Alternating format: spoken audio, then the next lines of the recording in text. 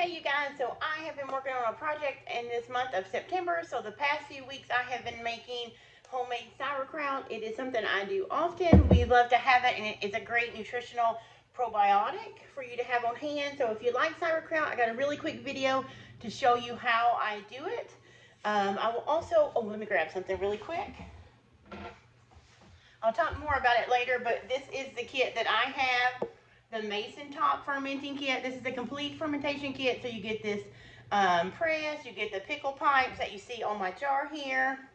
All you need are some wide mouth jars, your cabbage, and all your things you need for the salt and some spices.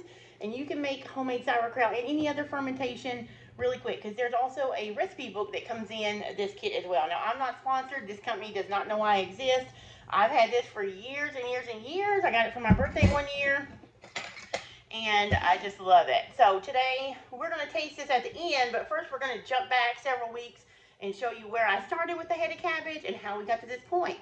And then once we do that, I'll show you how I check on it a little bit, and then we'll come back and we will taste this and see if it's ready to put in the fridge. So let's get started making our homemade sauerkraut. So here's a look at what we're going to need to make the sauerkraut. I have this complete fermentation kit from Mason Top. I have had this for years. It is super handy. It comes with this packer, or actually let me see what it fits wide mouth jars. It comes with these weights, the clear glass weights, 4 of the pickle pipes, which are these in random colors, and then the pickle packer. And yeah, it also comes with a book with lots of recipes in it. And I'm actually following the Mason Top, which is a brand name here, recipe for this. It calls it German sauerkraut. It's just sauerkraut to me. But I'm going to show you how I make it, and I'm going to use all this. And of course, you need a mason jar. And then this is a cabbage. Their recipe calls for a 2-pound cabbage. Mine was a little bit over. It was like 2.3. It was a little bit larger, but I had to take a bunch of the outer leaves off. And then I am going to put some dill weed, salt, of course. You always need salt and sauerkraut, and some whole celery seeds. And it calls for half a teaspoon. No, it calls for a teaspoon of celery seed or dill, but I want both in mine because I like the flavor. So I'm going to do a half a teaspoon of celery seeds and a half a teaspoon of dill to make up my 1 teaspoon. And then I'm going to use salt. So I'm going to go ahead and put on some gloves and show you how I mix it up. Okay, so this is the cabbage. It calls for a tablespoon of finely ground salt. All I had was the kosher salt, the big salt, so I just ground some up in my coffee grinder, and we're just going to put that in. I'm going to put it in just a little bit at a time, and then I'm going to add my seasonings. The recipe, and I'll link it below for you, it actually says to layer this in, but I've already put it in a bowl, and I'm not going to redo it because I don't want to dirty up another bowl. So I'm going to put my half a teaspoon of celery salt. And you guys, it gives you a few options in the recipe. And my half a teaspoon of dill. Then I'm going to do put on my glove really quick. And so, because what now you're going to do is just kind of massage the salt. And I'm going to have to put some more in it. That's still sitting over here, you can see. And because you're going to put this in, not only is it going to season the cabbage that will become sauerkraut, not coleslaw, it's also going to help keep it safe during the ferment. The salt is what's going to help the balance stay good. Okay, and it's got to have that full amount of salt. So I'm going to put that in. So that puts my tablespoon of finely ground salt in there. And now I'm just going to massage this and squeeze as I do. You're going to want this to make liquid, because the liquid is going to have to come up over the cabbage in your jar, and that's going to make your brine, that and the salt. So the liquid that the cabbage reduces and the salt. Alright, so just going to massage it for a few minutes, and then I'm going to leave it set probably for about an hour or 2, and every once in a while I'm going to come back and do this massaging technique, and you can see how wet it's getting. You may not can, but anyway, just going to let it set. I'm going to cover it with something so no nothing can get inside. And then I'm gonna let it sit here on the counter for a couple of hours, and I'll come back probably for about an hour, maybe an hour and a half, and come back every once in a while and use my gloved hand and massage and squeeze it. So I won't bore you with all that. I'll bring you back when it's time to pack it into our jar. So see you in a bit.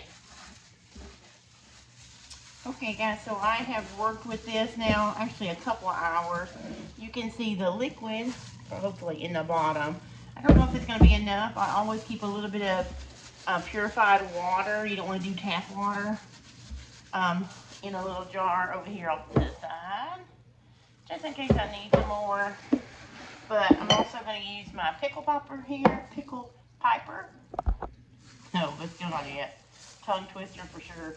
Pickle packer that comes in that Mason top fermentation kit. I have my pickle pipe and my weight. I'm just going to go ahead. I think this cabbage is really shrunk down, so it's probably not going to do a full. Let's get you guys back some so you can see. Probably not going to do a full jar, but so it means I'm going to have to really watch it and make sure that it doesn't. Let's go ahead and do that. I don't have any wide mouth.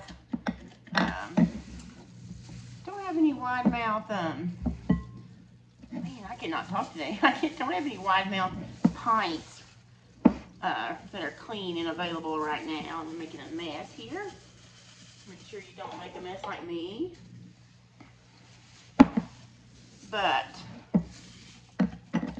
And when you just pack it, you want to pack it down, and you can see the liquid that comes up. See it over that? That's what you want, because your brine, you want to make sure everything is clean when you're wiping stuff down. So use a clean towel, clean pickle packer. So as I was saying, you want, as you pack it down, and this is not going to fill my jar, but that's okay. You pack it down so that the liquid or the brine that the cabbage has created on its own, it's going to be enough to cover the sauerkraut in the jar. So I'm going to set this over here. I'm going to go ahead and put the rest of the juice in there because I want all that brine. I'm going to scrape the rest of the cabbage out into my jar.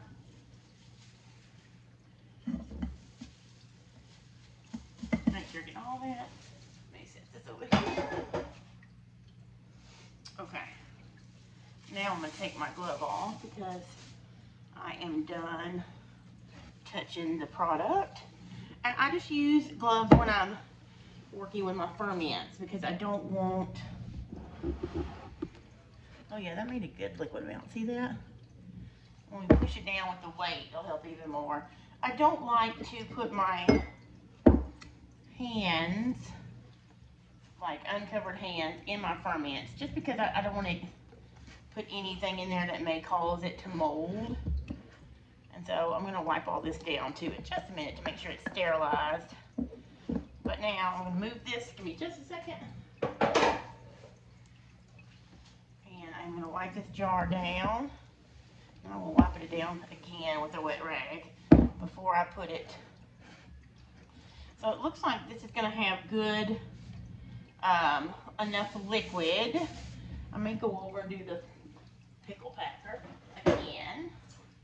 Just get it down off the side. Because key, you don't want any of the cabbage above the brine because that will, you know, that'll make a easy target for mold or, yeah, mold. So you want to make sure all the cabbage is below the brine. So I'm going to pack it down a little bit more.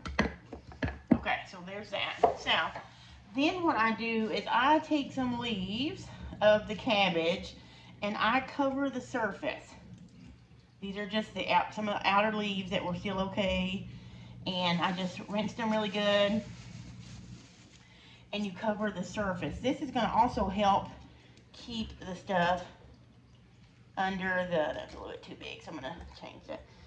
It also helps to keep the cabbage under a brine.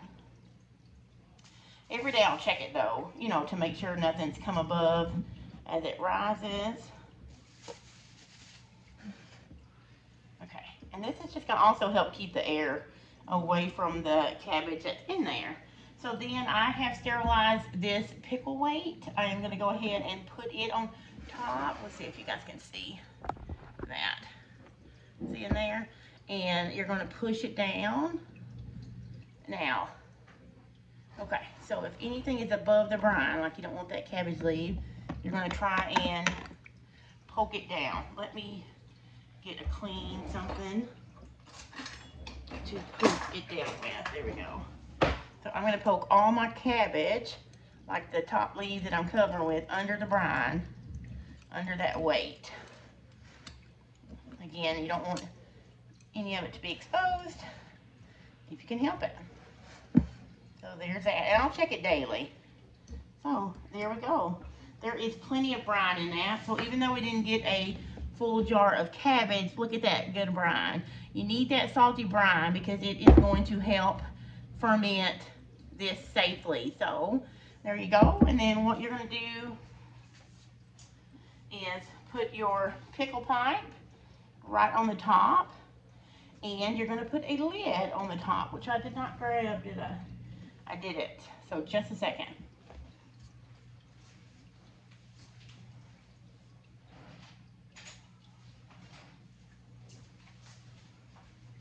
Okay, so I have a lid, and it just fits right down over the pickle pipe, and you close it, screw it on like you would, and that's it. So now it is going to ferment on the counter, depending. I think mine usually takes about 2 to 3 weeks. So we're going to check it as we go. Can you see all that?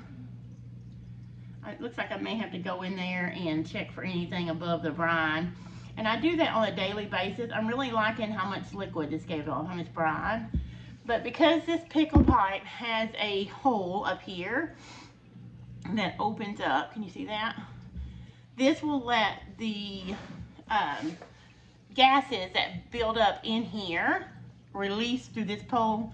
But what I do is I set this in a dark, cool place in a bowl or on a plate that has a lid, because it may very well bubble out. Okay, so just have it as a precaution sitting on something so you don't make a mess. But put it in a cool, dark place and just watch it every day. Check it, you know, make sure, take your lid off, make sure there's no cabbage or anything floating on the top. If there is, push it back down or push it back under there or remove it, and then just make sure you're checking for mold. And I will bring you, this is day 1, which is September the 5th. So I will bring you back as this ferments and show you the journey. I can't wait. We love fresh sauerkraut.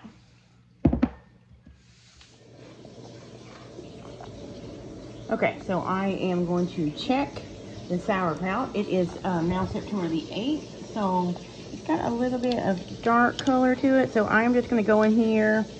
Let me see. I'm going to take it off this plate and use this plate to skim this out. And of course, the spices will have something to do with the color of your brine as well. Remember, we put dill, salt, and celery seeds in here.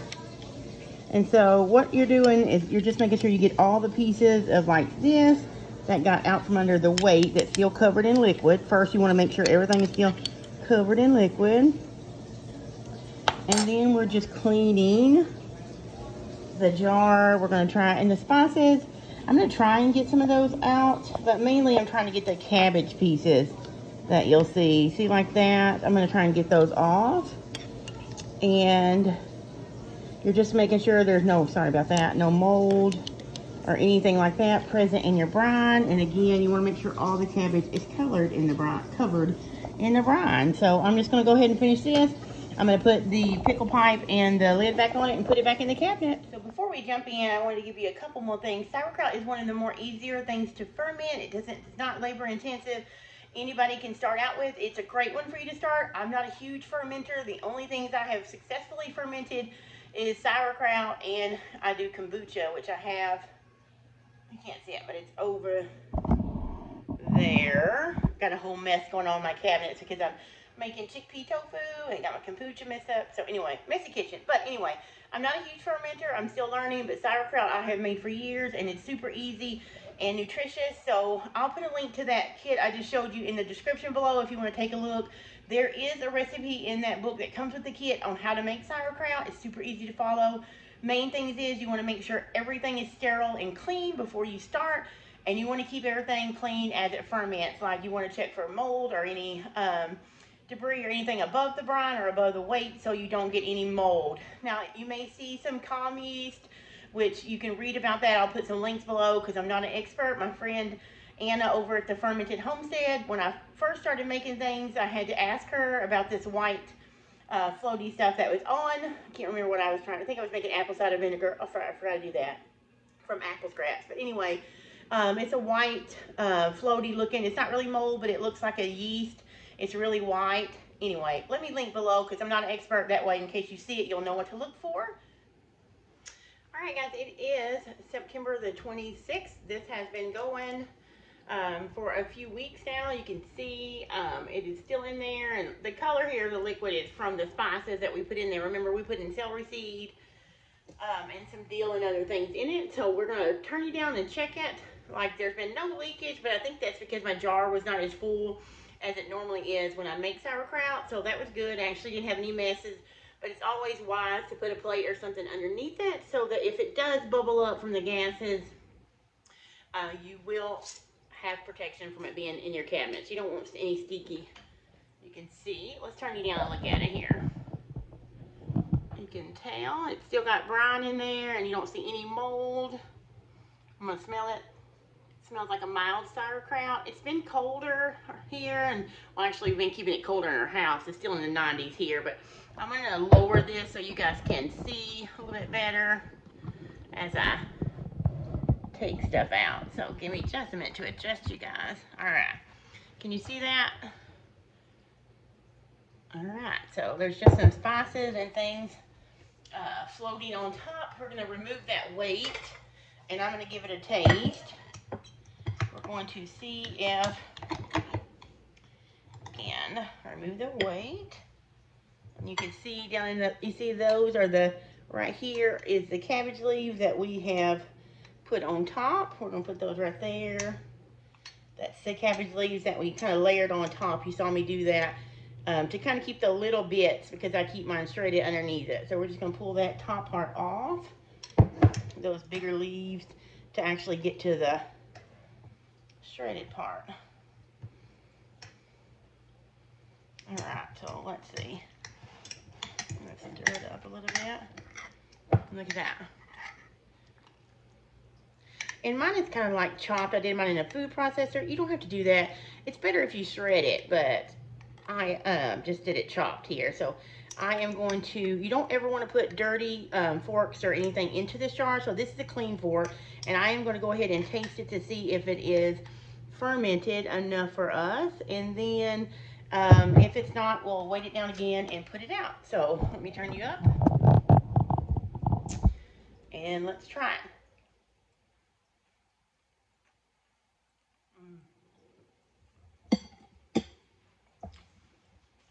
It's sour. It's definitely a sauerkraut, guys.